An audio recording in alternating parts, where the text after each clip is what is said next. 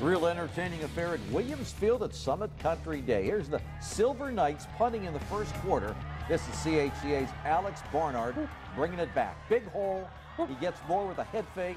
He's finally tackled at the 5. The Eagles score 2 plays later. Looked like it was going to be a runaway, but Summit suddenly found some offense. Xavier Johnson, nice patience. He turns it upfield, then he angles into the clear. He goes 62 yards for the touchdown, and the Knights were on the scoreboard.